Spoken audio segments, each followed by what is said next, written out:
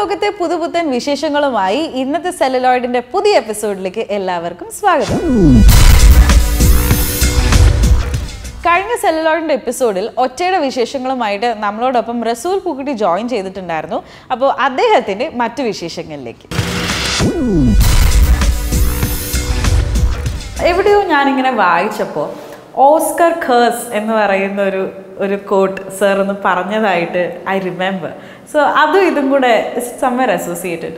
ഇല്ല, Oscar curse is completely different. ഇത് ഞാൻ ഒരു നിങ്ങൾ ചോദിച്ചില്ലേ എനിക്ക് വിഷമം ഉണ്ടാകുമോ അല്ലെങ്കിൽ സന്തോഷം ഉണ്ടാകുമോ എന്ന് ചോദിച്ച ഉദാഹരണമായിട്ട് പറഞ്ഞതാണ്. റിജക്ഷൻ എന്ന് പറയുന്നത് ലൈഫിൽ റിജക്ഷൻ എന്ന് പറയുന്നത് എല്ലാവരുടെയും ലൈഫിൽ ഉണ്ടാകുന്ന കാര്യമാണ്. ഞാനത് കാണിച്ചു തന്നു. അപ്പോൾ ഞാനിപ്പോൾ എഴുതുന്ന രണ്ടാമത്തെ ബുക്കിൽ ഇതൊക്കെ ഇങ്ങനെയുള്ള കുറേ കാര്യങ്ങൾ ഞാൻ ടച്ചപ്പ് ചെയ്യുന്നുണ്ട്. 10 വർഷത്തിന് ശേഷം ഞാൻ എഴുതിയ പുസ്തകത്തിന് ശേഷം ഇപ്പോൾ രണ്ടാമത്തൊരു വേർഷൻ ഇറക്കാൻ പോകുന്നത് എൻ്റെ രണ്ടാം പതിപ്പ്. അതിലുള്ള ഒരു ചാപ്റ്ററാണ് റിജക്ഷൻ എന്നുള്ളത്. അതൊന്ന് പരാമർശിച്ചെന്നുള്ളൂ. Oscar curse is not this, ഇത് സംതിങ് എൽസ്. അത് ഓസ്കർ കഴിഞ്ഞ് 2 വർഷം കഴിഞ്ഞിട്ട് 2011 12 മറ്റോ അക്കാഡമി എന്നുള്ള ആൾക്കാർ ഇന്ത്യയിൽ വന്നു. ഞങ്ങളിങ്ങനെ ഡിന്നറിൽ മീറ്റ് ചെയ്തപ്പോൾ സോ ദേ ജസ്റ്റ് നോർമലി ഇങ്ങനെ എന്നോട് ചോദിച്ചു ഇങ്ങനെയുണ്ട്, ഹൗ ഈസ് എ വർക്ക് എന്നോ. ഞാൻ പറഞ്ഞു ഫ്രാങ്ക്ലി സ്പീക്കിംഗ് വർക്ക് കുറവാണ്. ഓസ്കർ കിട്ടിയതിന് ശേഷം വർക്ക് കുറവാണ്. ഓഹോ okay, don't worry, it will pick up. I said how so? You don't know, it's called Oscar curse. എന്നുവെച്ചാൽ അതായത് ഓസ്കർ കിട്ടിയ ആളുകൾക്കൊക്കെ ഇമ്മീഡിയറ്റ്ലി വർക്ക് ഇല്ലാണ്ടാവും, കുറയും. എല്ലാവരും almost everybody. Okay, they get less number of work in the following years. But കാരണം probably people think that you are too busy or you are too unapproachable or you are too big. You assume, no? അപ്പോൾ അതുണ്ടാവും. So it's natural. അപ്പോഴാണ് ഞാൻ ആദ്യമായിട്ട് ഈ ഒരു term തന്നെ കേൾക്കുന്നത്, ഓസ്കർ കേഴ്സ് എന്ന ടേം തന്നെ കേൾക്കുന്നത്. അപ്പോൾ ഞാൻ ആലോചിച്ച് നോക്കുമ്പോൾ ഓസ്കർ കേഴ്സ് ശരിയാണ്, എനിക്ക് ഉണ്ടായിട്ടുണ്ട്.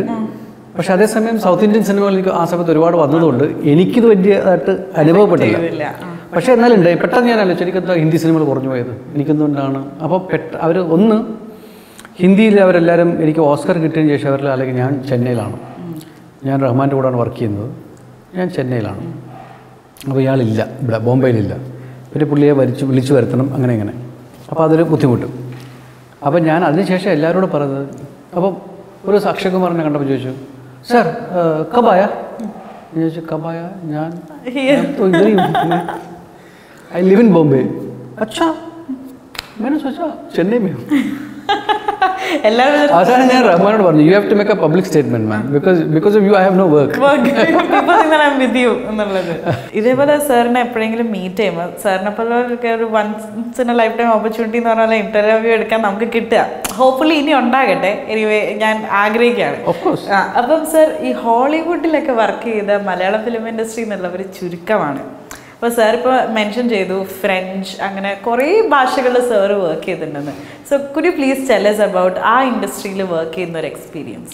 ഞാൻ നേരത്തെ പറഞ്ഞല്ലോ, വളരെ നിങ്ങളെ ഒരു ആർട്ടിസ്റ്റായിട്ട് ഹയർ ചെയ്യും. ഞാൻ ടെക്നീഷ്യൻ എന്ന വാക്ക് തന്നെ ഉപയോഗിക്കുന്നില്ല. നിങ്ങളൊരു ആർട്ടിസ്റ്റായിട്ട് ഹയർ ചെയ്ത് കഴിഞ്ഞാൽ അവർ നോക്കുന്നത് നിങ്ങളുടെ ആർട്ടിസ്ട്രി എന്തുമാത്രം ആ പ്രൊജക്റ്റിനെ വലുതാക്കും എന്നാണ്, നിങ്ങളുടെ കോൺട്രിബ്യൂഷൻ എന്താണെന്നാണ് ആലോചിക്കുന്നത്.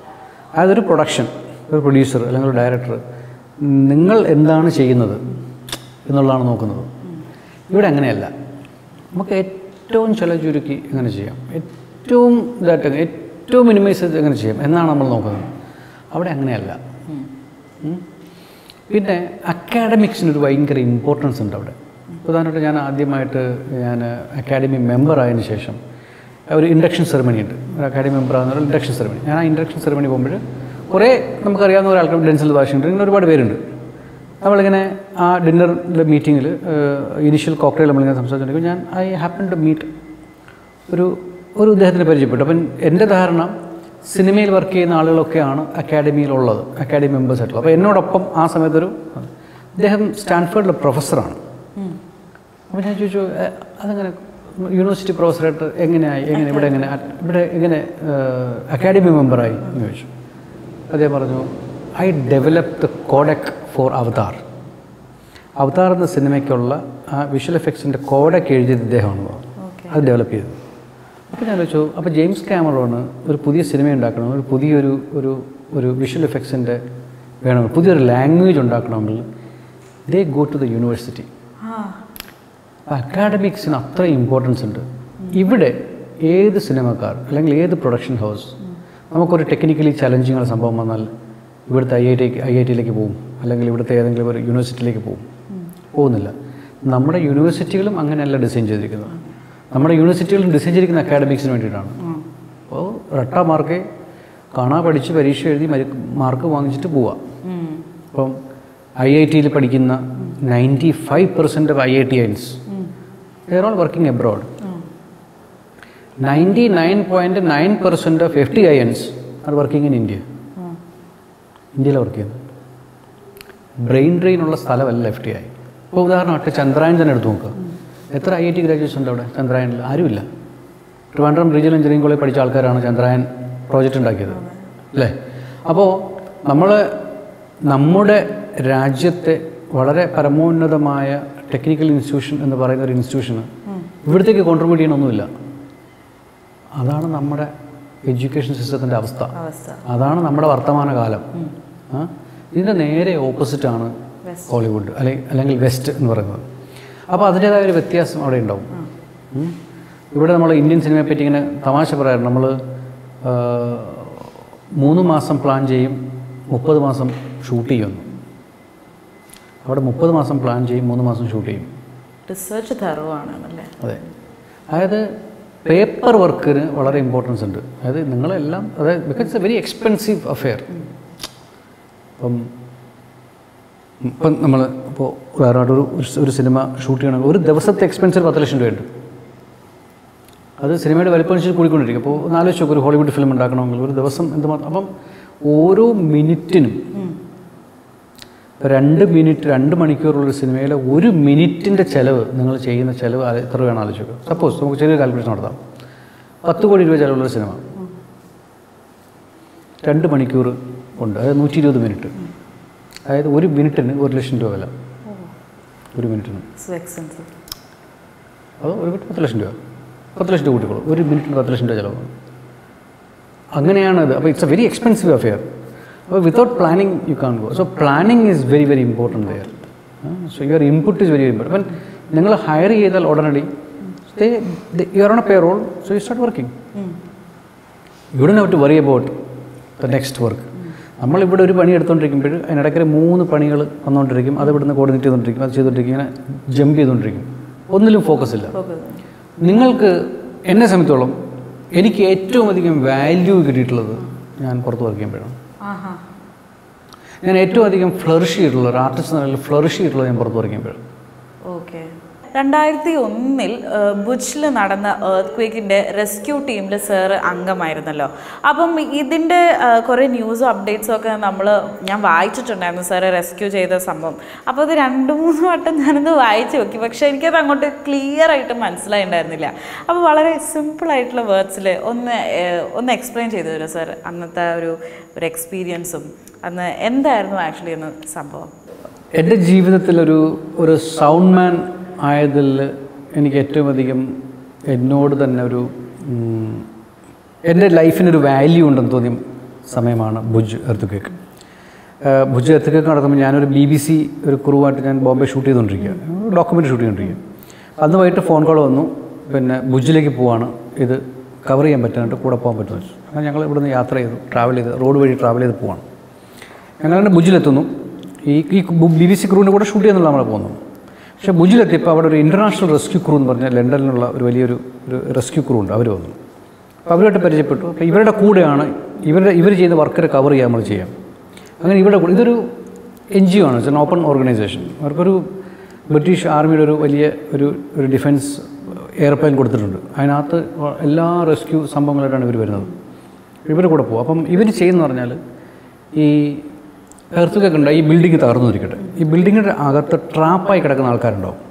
ഇവരെ കണ്ടെത്തി ഇവരെ രക്ഷിക്കുക എന്നുള്ളതാണ് ഈ റെസ്ക്യൂ ടീമിൻ്റെ മെയിൻ ഓപ്പറേഷൻ. അപ്പോൾ ഞാൻ ഇവരുടെ കൂടെ പോകുമ്പോൾ ഞാൻ സൗണ്ട് കൈകാര്യം ചെയ്യുന്ന ആളായതുകൊണ്ട് ഇവരിവിടെ ഒരു ഇൻസ്ട്രുമെൻ്റ് ഉണ്ടായിരുന്നു. അത് പ്രധാനമായിട്ട് ഈ ബിൽഡിംഗ് ഇടിഞ്ഞു, ഇതിനടിക്ക് ഒരാൾ കിടക്കാതിരിക്കട്ടെ, ഈ ആളിന് ജീവനുണ്ടോ അല്ലെങ്കിൽ ഈ ആൾ എവിടെയാണെന്നുള്ള കാര്യം ലൊക്കേറ്റ് ചെയ്യണം. ഇതിന് 2 തരത്തിലാണ് ലൊക്കേറ്റ് ചെയ്യുന്നത്. ഒന്ന് ഇൻഫ്രാറെഡ് ക്യാമറ, അത് ടെമ്പറേച്ചർ സെൻസിറ്റീവ് ആയിട്ടുള്ള ക്യാമറ ഉണ്ട്. അത് ആ ക്യാമറ ഇറക്കി നമുക്ക് കാണാൻ പറ്റും. ഒരാൾ ജീവനുള്ള ആണെങ്കിൽ അതിന് ചുറ്റുമുള്ള ടെമ്പറേച്ചർ കൂടുതലായിരിക്കും, ബോഡി ടെമ്പറേച്ചർ, കാരണം ടെമ്പറേച്ചർ വ്യത്യാസം ഉണ്ടാവും, നമുക്ക് സെൻസ് ചെയ്യാൻ പറ്റും. പിന്നെ ഇയാളുടെ എക്സാക്ട് ലൊക്കേഷൻ അറിഞ്ഞെങ്കിൽ നമുക്ക് എന്ത് ചെയ്യാൻ പറ്റും, ഒരു റബിൾസിനിടയ്ക്ക് നമുക്ക് പോയി ഇയാളെ രക്ഷപ്പെടുത്താൻ പറ്റത്തുള്ളൂ. അപ്പോൾ ഇയാളെ ലൊക്കേറ്റ് ചെയ്യണം. അപ്പോൾ ലൊക്കേറ്റ് ചെയ്യാനുള്ളൊരു ഇൻസ്ട്രുമെൻ്റാണ്. ആ ഇൻസ്ട്രുമെൻ്റ് എന്ന് പറഞ്ഞാൽ ബേസിക്കലി ഒരു സ്റ്റീരിയോ 2 മൈക്രോഫോൺസാണ്, വളരെ സെൻസിറ്റീവ് ആയിട്ടുള്ള മൈക്രോഫോൺസാണ്. അപ്പോൾ ഈ മൈക്രോഫോൺസ് ഒരു വലിയ ലീഡിലാണ് ഉള്ളത്. ഈ മൈക്രോഫോൺസ് നമ്മൾ ഇടും, ഈ റബിൾസ് ഈ കെട്ടിടത്തിൻ്റെ തകർത്ത ഇതിലേക്ക് വയ്ക്കും. വെച്ചിട്ട് മുഴുവൻ ഏരിയ നമ്മൾ ക്വയറ്റാക്കിയിട്ട് ആണ് നമ്മളിത് കേൾക്കുന്നത്. ഹെഡ്ഫോണിൽ കേൾക്കുമ്പം ഒരാൾക്ക് ജീവനുണ്ടെങ്കിൽ ഒന്ന് അവർ ബ്രീത്ത് ചെയ്യും, അല്ലെങ്കിൽ എന്തെങ്കിലും ശബ്ദം ഉണ്ടാകും. ഈ ശബ്ദം എവിടെയാണെന്ന് കേൾക്കും. നമ്മൾ ഒരു തവണ നമ്മൾ ലൊക്കേറ്റ് ചെയ്ത് കഴിഞ്ഞാൽ നമ്മൾ ഈ മൈക്രോഫോൺ ഇങ്ങനെ അഡ്ജസ്റ്റ് ചെയ്ത് പോകും. പൊസിഷൻ അഡ്ജസ്റ്റ് ചെയ്ത് പോകും. അഡ്ജസ്റ്റ് ചെയ്ത് പോകുമ്പോൾ നമ്മുടെ തലയ്ക്ക് 2 ചെവിയുടെ നമ്മുടെ തലയ്ക്ക് നടുക്കാണ് കേൾക്കുന്നത് വരെ നമ്മൾ അഡ്ജസ്റ്റ് ചെയ്യും. ഈ ശബ്ദം ഏത് ശബ്ദമാണ് നമ്മൾ കേൾക്കുന്നത്. ഇപ്പോൾ ബ്രീത്തിങ് ആണെങ്കിൽ ബ്രീത്തിങ് അഡ്ജസ്റ്റ് ചെയ്ത്, അപ്പോൾ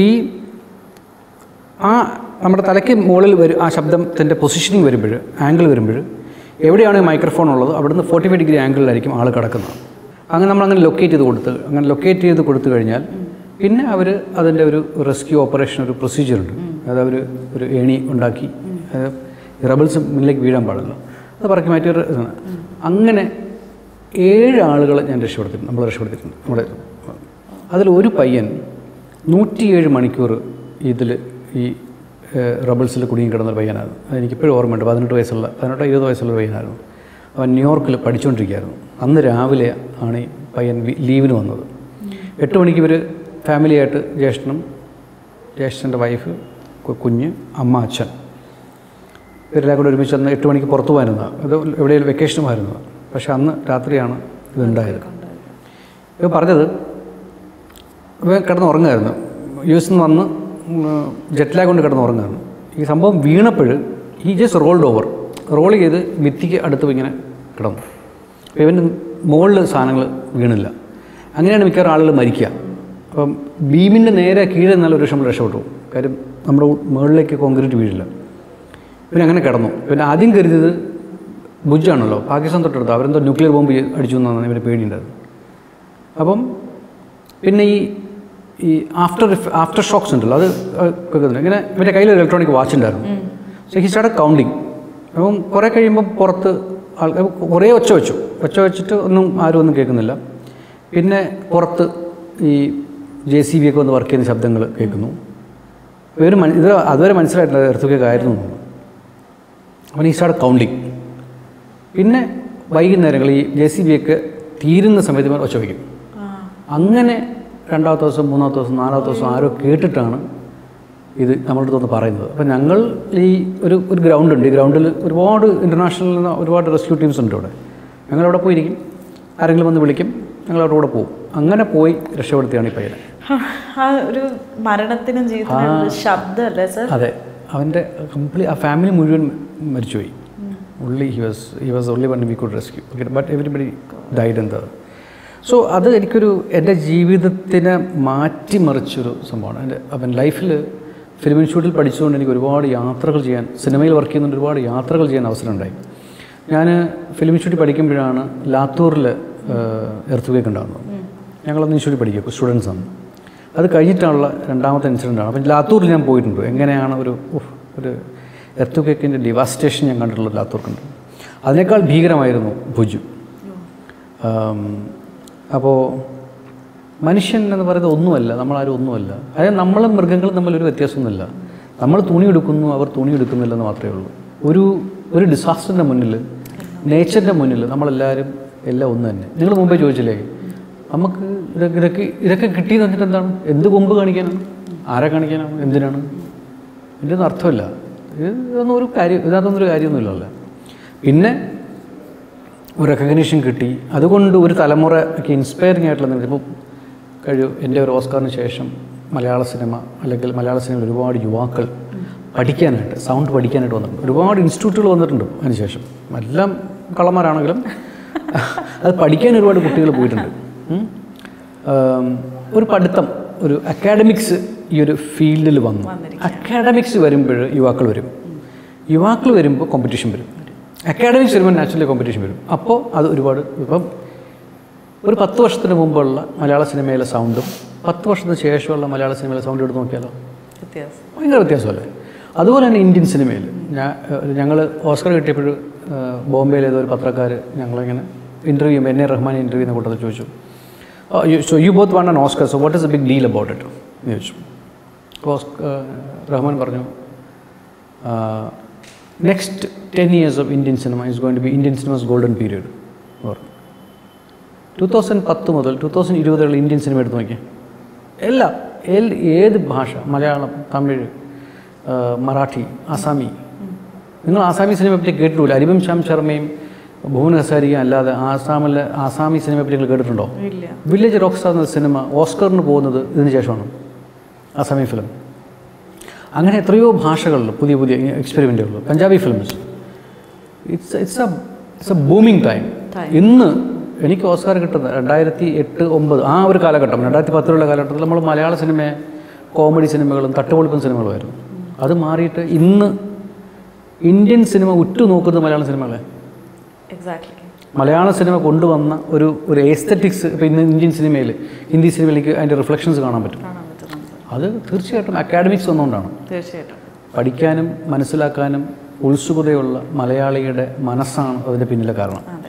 പിന്നെ നല്ല സിനിമകളെ എന്നും വരവേൽക്കാൻ മനസ്സ് കാണിച്ചിട്ടുള്ള മലയാളി പ്രേക്ഷകരാണ് അതിന് കാരണം. കാര്യം ലോകത്തിലെ ഒരേ ഒരു ഫെസ്റ്റിവലാണ് FK, അതായത് ആളുകളെ കൊണ്ട് പൊറുതി മുട്ടിയിട്ട് രജിസ്ട്രേഷൻ നിർത്തിവെക്കുന്ന ഒരു ലോകത്തിലെ ഒരു ഫെസ്റ്റിവൽ FK ആണ്. കേരളത്തിൽ മാത്രമേ ഉള്ളൂ. കേരളത്തിൽ വന്നിട്ടുള്ള എൻ്റെ എത്രയോ ഇൻ്റർനാഷണൽ സുഹൃത്തുക്കൾ ഫിലിം മേക്കേഴ്സ് പറഞ്ഞിട്ടുണ്ട്, കേരളത്തിൽ പോകുമ്പോഴാണ് ഞാനൊരു സിനിമാക്കാരനായതിൽ അഭിമാനിക്കുന്നതെന്ന്. കാരണം അത്രയ്ക്ക് വലിയ വരവേൽപ്പാണ് FKയിൽ അവർക്ക് കിട്ടുന്നത്. അതായത് FK നടക്കുന്ന സമയത്ത് പിന്നെ അലിഖിതമായ എന്താ പറയുക ഹോളിഡേ ആണ് തിരുവനന്തപുരത്തെ എല്ലാ ഓഫീസുകൾക്കും. ഹാഫ് ഡേ ലീവാണ് മൊത്തം. കേരളം മൊത്തത്തിൽ ഹാഫ് ഡേ ലീവിലാണ് FK നടക്കുന്ന പീരീഡ് അല്ലേ? ഞാനതിൽ എൻ്റെ GC മെമ്പറായിട്ട് രണ്ട് ടേമിൽ ഇരുന്നിട്ടുണ്ട്. അപ്പോൾ എനിക്കറിയാം അതിൻ്റെ കാര്യങ്ങൾ. അത്രയും സിനിമ ലിറ്ററേറ്റ് ഒരു സ്റ്റേറ്റ് വേറെ എങ്ങുമില്ല. ഒരു പക്ഷേ ഫ്രാൻസ് കഴിഞ്ഞാൽ, എനിക്ക് പറയാൻ പറ്റുന്നത് ഫ്രാൻസ് കഴിഞ്ഞാൽ കേരളമാണ് ഏറ്റവും കൂടുതൽ സിനിമ ലിറ്ററേറ്റ് ആയിട്ടുള്ള ലോകത്തിലെ ഏക രാജ്യം. പറയാം. അതേപോലെ മലയാളികൾ ഉറ്റുനോക്കുന്ന സാറിൻ്റെ അടുത്തുനിന്ന് വരാനുള്ള മറ്റൊരു ചിത്രമാണ് ആടുജീവിതം. ആടുജീവിതം ഒരു കവിതയാണ്. ആടുജീവിതം എന്ന സിനിമ ബ്ലസ്സി, പക്ഷേ ആടുജീവിതം പുസ്തകം എല്ലാവരും വായിച്ചിട്ടുണ്ട്. അപ്പോൾ എല്ലാ മലയാളികളുടെ മനസ്സിലും ഒരു സിനിമയുണ്ട് ആടുജീവിതം. ആടുജീവിതം സിനിമയാക്കുമെന്ന് പറയുമ്പം എൻ്റെ മനസ്സിലൊരു സിനിമയുണ്ട്, എല്ലാ മലയാളികളുടെ മനസ്സിലൊരു സിനിമയുണ്ട്. ബ്ലസ്സിയുടെ ഏറ്റവും വലിയ ചലഞ്ച് അതാണ്. ഈ മലയാളിക്കൊരു കുഴപ്പമുണ്ടല്ലോ, എനിക്കും അവസരം കിട്ടിയാൽ ഞാനും അമിതാഭ് ബച്ചനാവും. ബച്ചൻ സാർ എന്നോട് പറഞ്ഞിട്ടുള്ള കാര്യമാണ്, അരെ യാർ ജബ് കേരള മേ ജാത്താ നാ തബി ലഗ്താ ഹൈ കി ഹം കുച്ച് നഹീ. കേരളത്തിൽ ആൾക്കാർ ഇങ്ങനെ നോക്കിയിട്ട് അവസരം കിട്ടിയാൽ ഞാനും ബച്ചനായനെ, നമ്മളൊന്നുമല്ല എന്ന് നമ്മളെ തോന്നിപ്പിക്കും. അതുപോലെ അവസരം കിട്ടിയാൽ ഞാനും ആടുജീവിതം ചെയ്തത്, പക്ഷെ ഞാൻ ചെയ്യുന്ന ആടുജീവിതം ചെയ്യുന്നത് ഇങ്ങനെ ആയിരിക്കില്ല എന്നൊരു മലയാളിയുടെ. അപ്പോൾ ഓരോ മലയാളിയുടെ മനസ്സിൽ ഒരു ആടുജീവിതമുണ്ട്. അതിനെ മറികടക്കുക എന്നുള്ള വലിയ ബുദ്ധിമുട്ടാണ്. എങ്കിലും നമ്മൾ ഓരോ ഇൻ്റർനാഷണൽ സിനിമ കാണുമ്പോൾ ഇത്തരത്തിലുള്ള സിനിമ നമുക്ക് ചെയ്യാൻ കഴിഞ്ഞിരുന്നുവെങ്കിൽ എന്ന് നമുക്ക് തോന്നാറുണ്ട്. എന്നെ അങ്ങനെ തോന്നിപ്പിച്ച സിനിമയാണ് ആടുജീവിതം. ഞാനത് നിശ്ചയമായിട്ടും വളരെയധികം ഉറ്റുനോക്കുന്നു എങ്ങനെ സിനിമ പ്രേക്ഷകർ എടുക്കും. It's not A regular commercial film. ഭയങ്കര ഡിഫിക്കൽട്ട് ആയിരുന്നു സാർ, ഒരു റെയറസ്റ്റ് ശബ്ദമൊക്കെ കിട്ടാൻ അതിനകത്ത് ചോദിച്ചു കഴിഞ്ഞാൽ ഏതായിരിക്കും പറയുക സാർ? അതിൽ ആടുകളുടെ ശബ്ദമാണ് അതിൽ ഏറ്റവും ഡിഫിക്കൽട്ടായിട്ടുള്ളത്. കാരണം ലൈഫ് സ്റ്റോക്ക് അന്നൊന്നത് ഇന്ത്യയിലേക്ക് കൊണ്ടുവരാൻ പറ്റില്ല. ആ അറബി നാട്ടിലെ ആടുകളുണ്ടല്ലോ, അതിൻ്റെ ശബ്ദം വേറെയാണ്, നമ്മുടെ ഇവിടുത്തെ ശബ്ദമല്ല. പിന്നെ മണലാരണ്യത്തിൻ്റെ ശബ്ദമുണ്ട്, അത് നമുക്ക് ഇവിടുത്തെ ഡെസേർട്ട് അല്ല. അത് ഖത്തറിലൊരു ഡെസേർട്ടുണ്ട്, ഒരു പ്രത്യേക ശബ്ദമുണ്ടാക്കുന്ന മണ്ണ്, ഒരു പൂഴിയുടെ ശബ്ദം. അതൊരു മ്യൂസിക് പോലെയാണ്. അത് ഖത്തർ ആ ശബ്ദത്തെ അവരുടെ ഔദ്യോഗിക രാജ്യത്തിൻ്റെ ശബ്ദമായിട്ടാണ് കൺസിഡർ ചെയ്യുന്നത്. നമുക്കങ്ങനെ ശബ്ദമുണ്ടോ? ഒരുപക്ഷെ തൃശ്ശൂർ പൂരം ഉണ്ടായിരിക്കാം. മലയാളിക്ക് ഇപ്പോൾ ഔദ്യോഗികമായിട്ടൊന്നും പറയാൻ പറ്റുന്ന ശബ്ദം ഇല്ല. അങ്ങനെ ഇന്ത്യക്ക് എന്നൊരു ശബ്ദം നമ്മൾ കാര്യം ഇന്ത്യയിൽ ഇഷ്ടംപോലെ ഉണ്ട് കാര്യം. പക്ഷേ അങ്ങനെയുള്ള എലിമെൻറ്റുകൾ ഉണ്ട്. ഓരോ കാര്യങ്ങൾ അവരുടെ ഒരു ലിമിറ്റഡ് സ്പേസിൽ നിന്ന് ഉണ്ടാക്കിയിട്ടുണ്ട്. അങ്ങനെയുള്ള കുറേ സാധനങ്ങൾ ഉണ്ട്. പക്ഷെ അതിനേക്കാൾ അപ്പുറമായിട്ട് നിൽക്കുന്ന കുറേ കാര്യങ്ങൾ സിനിമകളുണ്ട്. ഞാൻ അങ്ങനെ എൻ്റെ കോൺട്രിബ്യൂഷൻ അങ്ങനെ പെരുപ്പിച്ച് കാണിക്കുകയല്ല. പക്ഷെ അതെല്ലാം ഒരു സിനിമയുടെ തത്വത്തിനകത്ത് നിൽക്കുന്ന കാര്യങ്ങളായിട്ടാണ് ഞാൻ ചെയ്തിട്ടുള്ളത്, കണ്ടിട്ടുള്ളത്. ആടുജീവിതത്തിൻ്റെ പണി ഇനി എനിക്ക് ബാക്കിയുണ്ട്, ഫൈനൽ മിക്സ് ഇനിയും ബാക്കിയുണ്ട്. പക്ഷേ മിക്കവാറും ഉടനടി തന്നെ ആടുജീവിതം മലയാളികളുടെ മുന്നിലേക്ക് എത്തും. വൈൻഡപ്പ് ചെയ്യുന്നതിന് മുമ്പ് ഒരു ക്വസ്റ്റ്യനും കൂടെ. റസൂൽ പൂക്കുട്ടിക്ക് കേൾക്കാൻ ഏറ്റവും അധികം ഇഷ്ടമുള്ളൊരു ശബ്ദം ഏതാണ്? ഒരു ശബ്ദമല്ല, വെള്ളത്തിൻ്റെ ശബ്ദമാണ്. വെള്ളം, അത് മഴയാകാം, തിരകളാകാം, അരുവികളാകാം. പക്ഷെ അതാണ് എന്നെ ഏറ്റവും അധികം കാമിങ് ആക്കുന്ന ഒരു ശബ്ദം എന്ന് ചോദിച്ചാൽ അത് വെള്ളത്തിൻ്റെ ശബ്ദങ്ങളാണ്. ഭയങ്കര തെറാപ്യൂട്ടിക്കാണ് ശബ്ദം. അപ്പം എൻ്റെ എല്ലാ സിനിമകളിലും മഴ വന്നു പോകാറുണ്ട്, അല്ലെങ്കിൽ വെള്ളത്തിൻ്റെ ഏതെങ്കിലും ഒരു ശബ്ദം എൻ്റെ എല്ലാ സിനിമകളിലും ഞാൻ വളരെ കോൺഷ്യസ് ആയിട്ട് കൊണ്ടുവരാറുണ്ട്. ഒറ്റയിലുണ്ട് ഉണ്ട്. അപ്പോൾ എന്തായാലും all the very best, sir. Thank you so much. Hoping to meet you soon. Lovely chatting with you.